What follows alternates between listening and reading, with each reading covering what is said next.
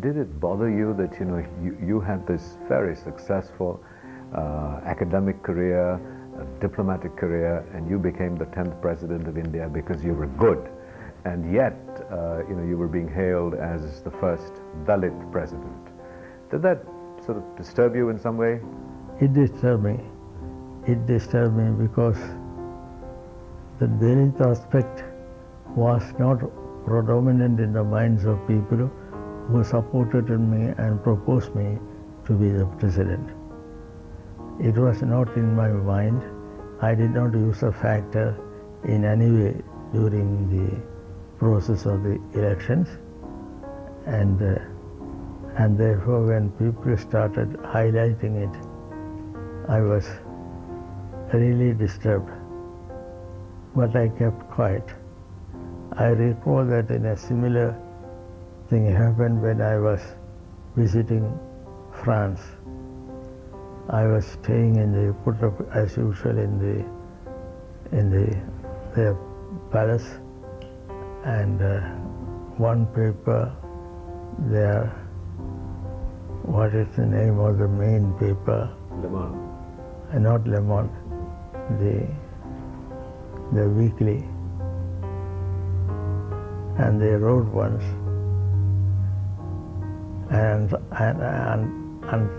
untouchable in the palace. A big headline.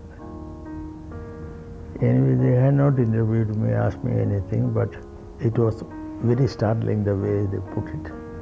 I don't know how they came to know that I am untouchable, but that must be through our sources. So that sense of being ostracized when you were young, when did it sort of begin to leave you?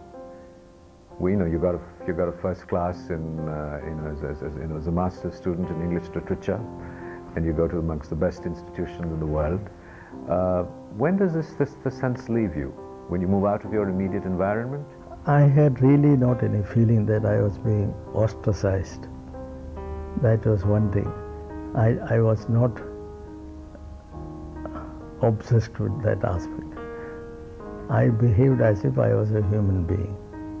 And the fact that I came from an untouchable community was not uppermost in my mind.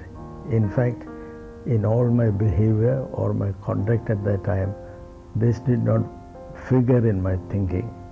Therefore, I just behaving like a human being and going around with it. Do you feel a special empathy, a special responsibility for people with that kind of background who haven't been able to climb out of those circumstances in a sense that you did, and you didn't really experience, but sort of bear that label? Yes. Do you feel a special connection with them? A special connection is, I feel that I have the empathy with them. That's always in my mind, but not as a grievance or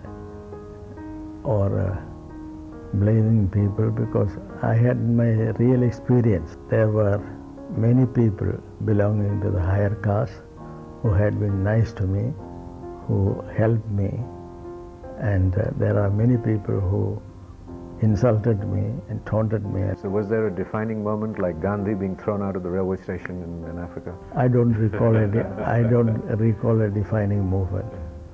That is why I did not become a rebel like him.